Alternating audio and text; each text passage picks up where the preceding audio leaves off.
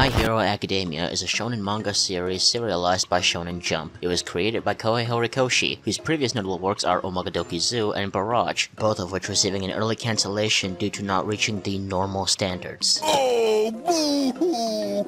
Let me play a sad song for you on the world's smallest violin. Mr. Horikoshi then fell into depression, and as a final attempt at making a career for himself in this industry, he decided to create a manga based on a one-shot he made a long while back, while simultaneously taking inspiration from several popular media sources like Sam Raimi's Spider-Man, Star Wars, and Naruto. This then cultivated into the modern shonen sensation known as My Hero Academia. It follows the story of a small wimpy turd with a bush on his head for hair known as Izuku Midoriya. Aside from being really autistic, he also has a medical condition that makes his eyes spontaneously burst into tears every few minutes.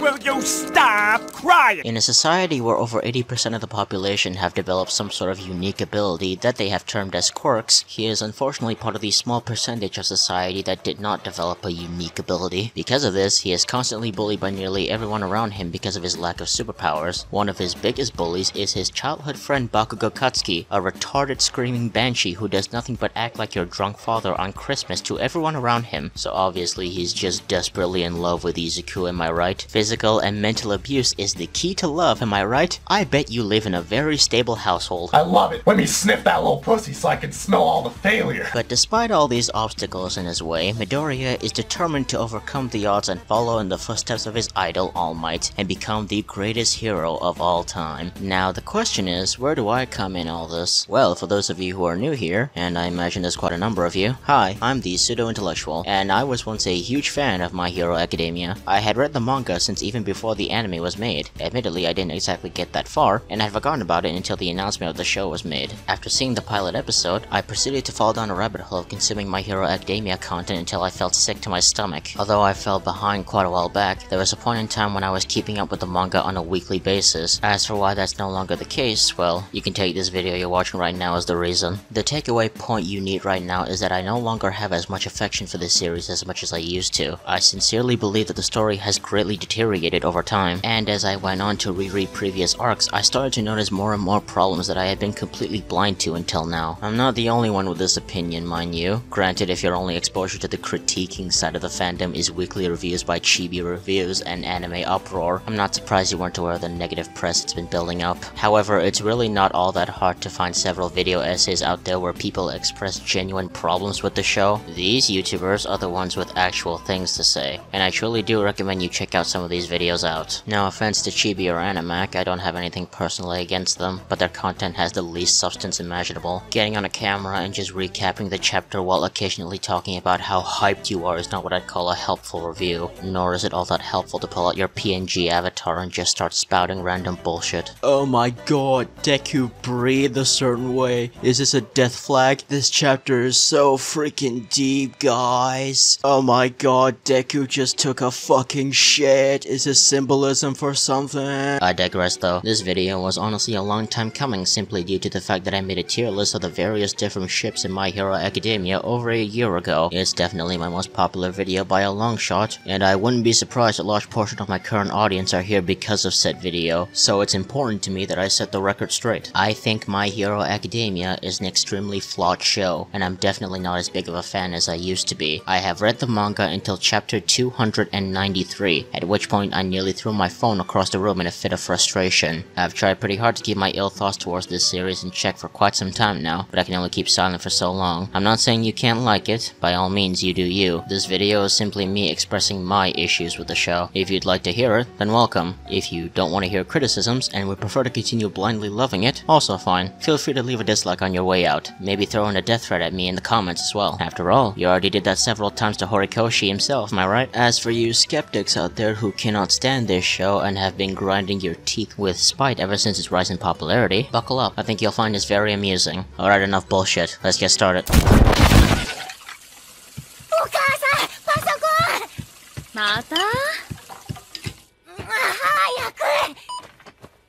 Mo, イズクだけで再生数1万は増やしてるわね。お母さん怖くて見れんわ。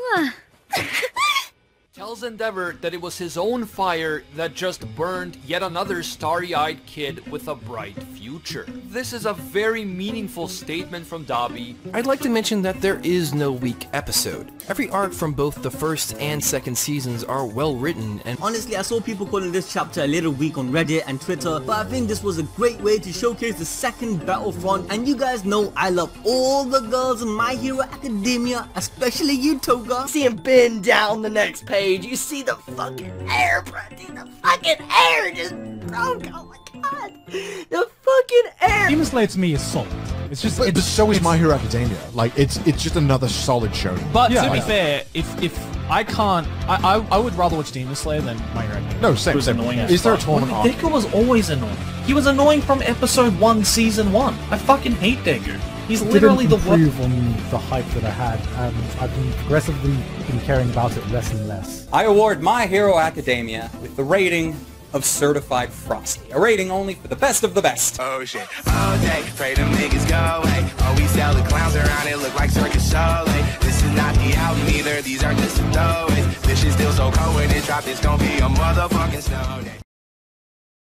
Before we get to the main crux of the issues regarding the plot, let's first talk about a concept known as world building. World building is defined as the process of constructing an imaginary world, sometimes associated with a fictional universe. Depending on the type of story you are trying to write, this part of storytelling can either be very easy or extremely difficult if you don't already have a good idea on what kind of world your characters are residing in. Stories like Lord of the Rings and The Witcher take place in a world that is 100% fictional with its own style of civilization, race, and cultures. These kinds of settings are often a lot more difficult to construct, but it's without a doubt the most flexible and fun way to do world building, as it offers a lot more room for creative brainstorming. It gives you plenty of leeway to come up with your own concepts and rules, but you have to make sure those rules are well defined and properly established, or else you'll end up with a situation where plot holes are pretty much around every corner because you yourself don't seem to understand the rules of your own world. Not that I'm pointing any fingers or anything. Another method of world building would be the alternate Earth format. I did not come up with that name, I stole it from World Anvil.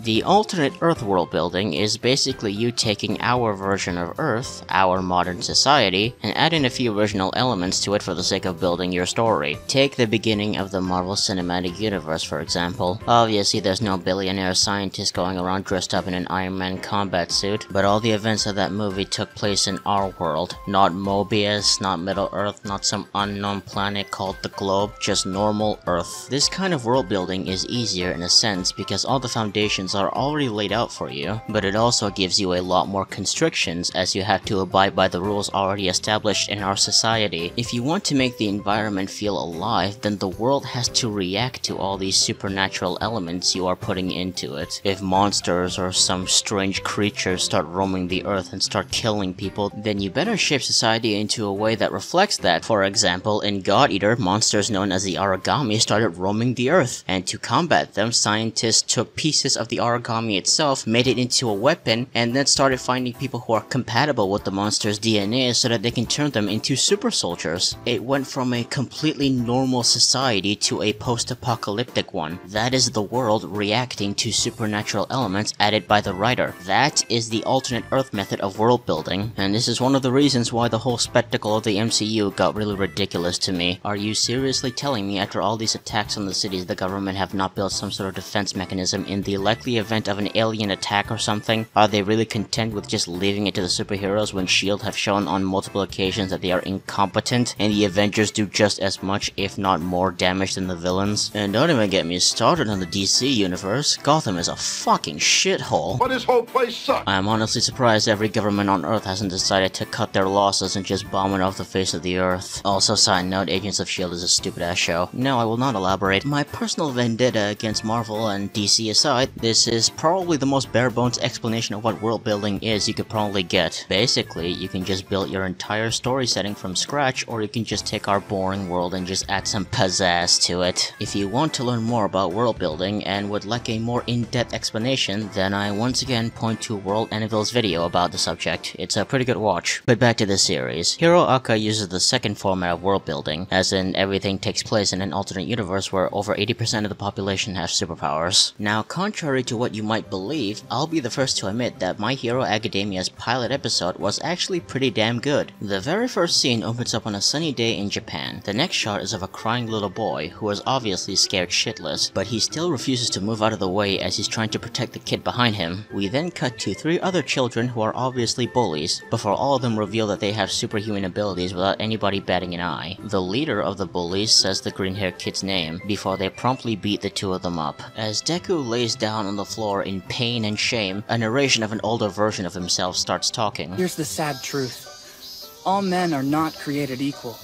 When I was 4 years old, I learned that some kids have more power than others. Now let's take a moment to evaluate everything we just went through in one full picture. 1. It establishes 2 central characters. Deku also makes a good first impression since we now know he's the type to protect others over himself. It is a bit of a cliche coming from a shonen protagonist, but that doesn't change the fact that it's a positive trait. 2. It shows that this world has supernatural properties to it without outright saying it. Instead, it uses visual storytelling and a simple word, quirk. 3. It sets up the theme for the story in the form of a quote, "Not all men are created equal." What do you know? It's got all the aspects that an introduction to a story is supposed to have, and it's presented in a pretty interesting way. Good job, this scene gets full marks. The rest of the episode is pretty good too. It spends majority of the first half explaining the origins of quirks and how society has evolved around the phenomenon. It expands further on the main character as well, letting us know about his goals as well as showing us the struggles he has to go through due to the handicap he was born with. One of those obstacles just so happens to be his rival, who was the bully from his childhood. It does a pretty good job of portraying Deku to be sympathetic, and at first I really wanted to root for him. This was a kid who, in a world of superhumans, had nothing to his name besides being a hero nerd. Despite that, he still intends to try and enter his dream school because he really wants to help people. A very naive but respectable mindset. His naivety was put on full display when we're shown just how powerless he is when he's attacked by a sludge villain who almost cut the story short. If All Might hadn't been around the area, Izuku would have fucking died. Simple as that. The episode ends off on a really suspenseful note with Izuku asking All Might if it's possible for him to become a hero without a quirk, before cutting to the ending song, leaving the viewers eagerly waiting for what was to come.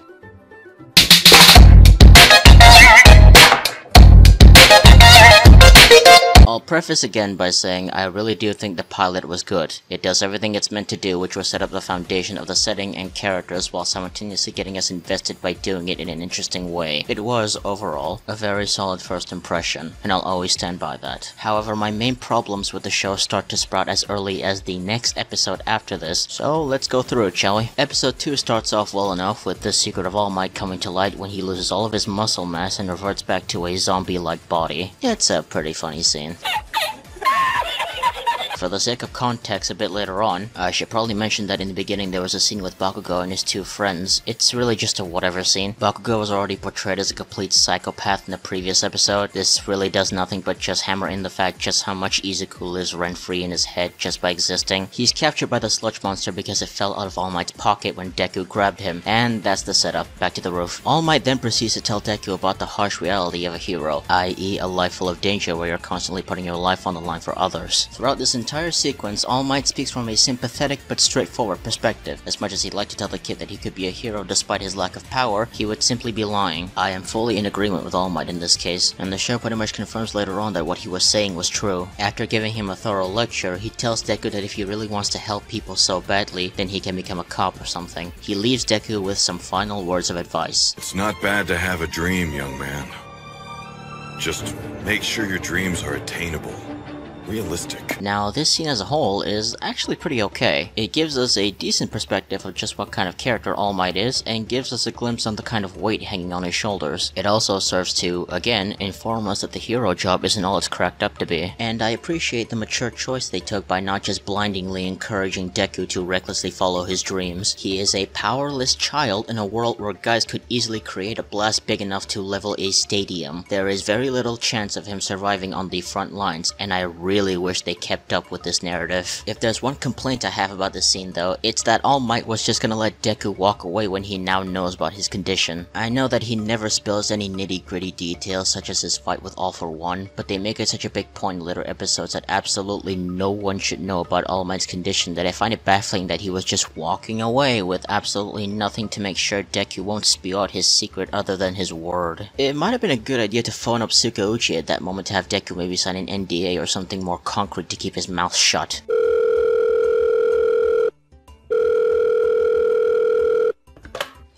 Hey, All Might, what's up? Yeah, Sigouchi. Don't ask why, but I kinda just spilled my secret to some random kid. Wait, what? The rest of the episode is, yeah, it's not good, honestly. We cut to a scene of the sludge monster causing mayhem in the middle of town, with several heroes chipping in to try and rescue a captured Bakugo. A lot of them are shown to be pretty worthless for the current situation, or just useless in general. Instead of, like, evacuating the area, the civilians are kinda just standing around and watching. Even the police aren't doing much. Instead of telling everyone to fuck off, they're just saying, stay behind the line, as if that's gonna do anything. But what really makes this whole sequence of events just borderline retarded is when All Might shows up to the scene and he just fucking gives up. No joke, All Might sees what's happening, gets intense pain from his injuries, and then just decides there's nothing he can do. He was about to just let Bakugo die. Now let's go over a few things. All Might has been in the hero business for literally years. He is the strongest hero in the entire world, the symbol of peace. The entire point of his character is to be a figure of justice that sends fear into the hearts of villains with just the mention of his name, and for the most part, the story remains consistent with that narrative. They paint him as having a strong sense of justice. He always wants to do the right thing no matter what. This is proven as early as when he's unable to attend class because he spent too much time helping people on the way to school that he's now unable to retain his muscle form for majority of that day. And judging from flashbacks, he has always been like this. His desire to become an immovable wall of justice goes as far back to when he first meets his mentor, where he voices that he wants to be a hero so great he can help literally everyone. A person with this kind of conviction would never, ever just sit back and let someone die. His ideals would never allow him to do that. He would sooner throw himself in front of the crossfire before he let that happen. His previous sidekick, Sir Nidai, who has a quirk that lets him see one's future, literally begged with All Might to retire or else he will die horribly. What does All Might do? He ignores his advice and keeps pushing forward. Do you understand now why I find the idea of All Might just looking down sadly and deciding to let Bakugo die to be fucking stupid? It was just a convenient way to give Deku the spotlight. Oh come on, Mr. Pseudo-intellectual. You saw it earlier in the episode. All Might is a realist. Besides, jumping in without a plan is just stupid. No one in their right mind would ever do that. It's just plain dumb.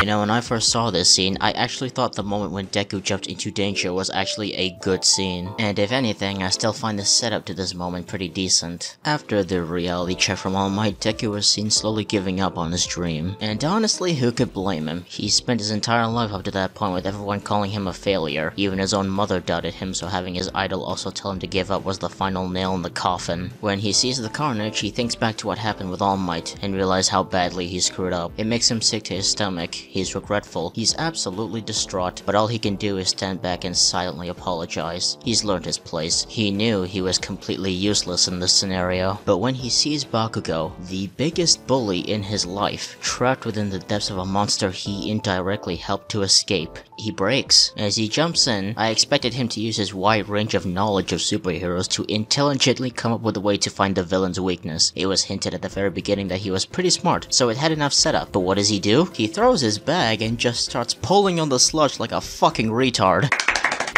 I don't fucking care how he feels. If this is all he came up with, if this is all he was capable of, this was a stupid decision to make. You're missing the point, dude. It wasn't meant to show his capabilities, it was meant to show he has the heart of a hero.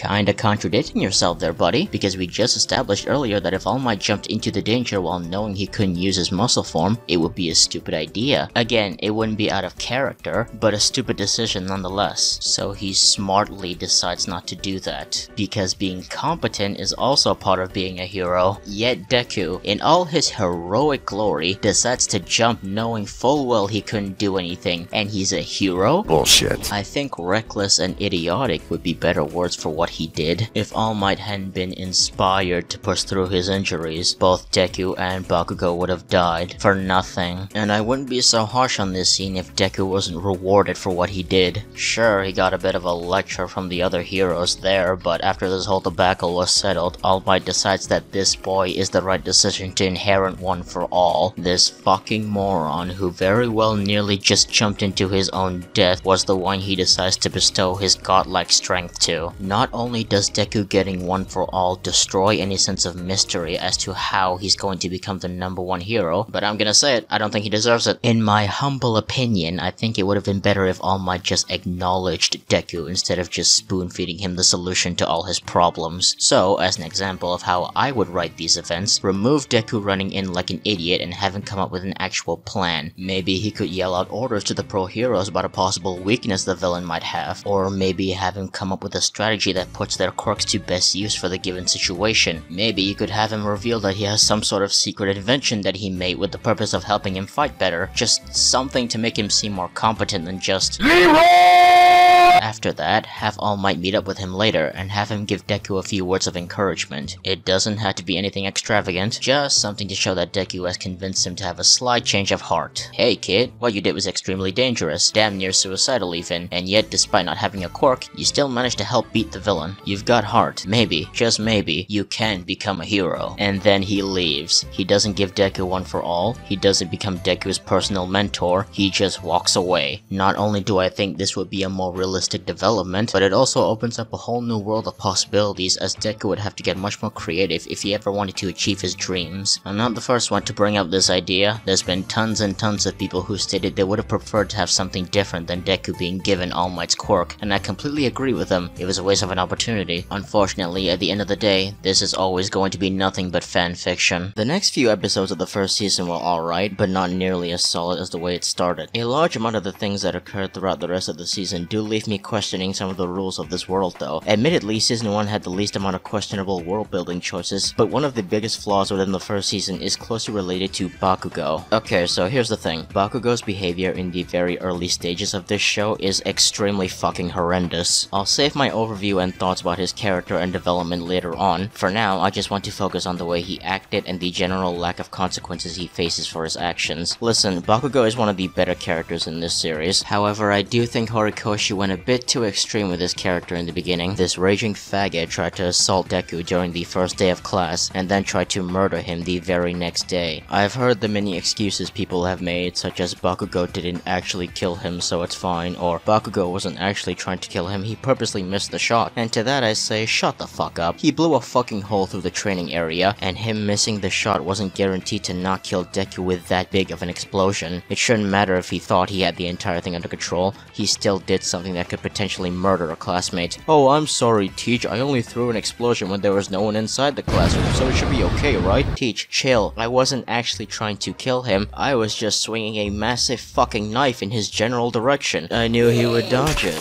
All Might or literally any of the other teachers should have taken note of the fact that this kid had a few fucking screws loose and do something about him. Not saying he should have been expelled, but do more than just give him a slap on the wrist for God's sakes. Put him in a timeout, call his parents, have a one-on-one counseling session with him or something. You quite literally just let him get away with attempted murder scot-free. And that's really one of the biggest issues with this show, the lack of consequences. How many times has Bakugo acted out like this and they treated it as a gag or just quirky Bakugo things and not give him a serious sit down? Aizawa keeps threatening them with consequences but never follows through with it. Even when he does punish them, it's usually with inconsequential shit like detention or extra homework. UA truly lives up to its name of being a high-maintenance school with the top-of-the-line security. They truly proved their strictness with all the times the students have disobeyed their teachers' orders and have nothing happen to them. Few examples so it doesn't look like I'm making empty statements here. As mentioned before, Bakugo nearly fucking murdering Midoriya, Ida putting everybody in danger by going off to fight Stain and received no punishment, Midoriya and his crew disobeying teachers' orders and running off to rescue Bakugo anyway. This event is especially fucking bullshit to me. Oh, but dude, they did get punished. They received a scolding. If Bakugo wasn't saved, they would have been expelled. Whoop-de-fucking-do, you stupid shit. That's not enough. Seriously, the number of times Deku puts himself in danger because of his own self-righteous fucking ego should have been enough to kick this retard out. They are responsible with keeping these kids safe, and I don't know about you, but if I was a UA staff in this scenario, I'd rather just boot them from the program rather than let them eventually get themselves killed because they can't learn to step aside and let the adults do their job. Or if you're not gonna expel them, then at least do more than just give them a fucking tongue lashing. Do you really think a little lecture with a threatening face will stop them from pulling shit like this again? No, the answer is no, it wouldn't. This show just can't seem to grasp the concept of effective punishment. The closest thing we got to an impactful form of consequence was when Midoriya was put at a risk of never being able to use his arms again, so he needed to stop casually breaking them. Another instance of impactful consequence was when Mirio had to lose his quirk in order to protect Eri, but of course if you're a manga reader, you'd know that both of these instances don't matter anymore. This is all your fault! This pattern of the show trying its absolute best to avoid any sort of serious repercussion for the character's actions is a reoccurring issue that continues to cripple this show to this very day. Now that we've covered the main things that affect the story as a whole, we're now going to be examining individual aspects of this series that I find very, very flawed, starting with the power system.